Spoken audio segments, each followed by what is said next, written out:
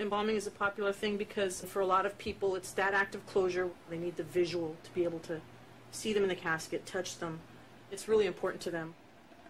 I'm getting ready to embalm a body right now. It's kind of a thrill for me. I kind of get like, oh yeah, I'm going to embalm somebody now. No, it's kind of weird, but I really love doing what I do. Okay, now we can prepare for embalming.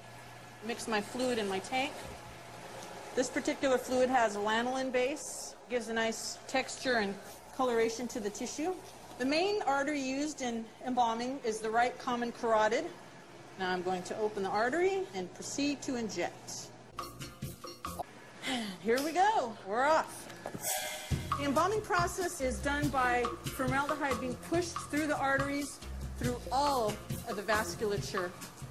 As everything is pushed in, the blood is pushed out.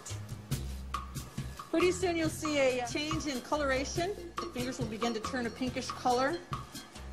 People are afraid of death, so any care of the dead is frightening to them.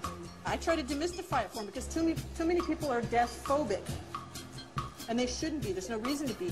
It's not the dead that, can hurt you, it's the living. The hands are nice and pink now. The tissue will also take on a different texture. It's a little firmer. One of the skills of embalming is to find the fine line between embalming for preservation and embalming for appearance. She takes pride in making a deceased person look almost like they're alive and just sleeping.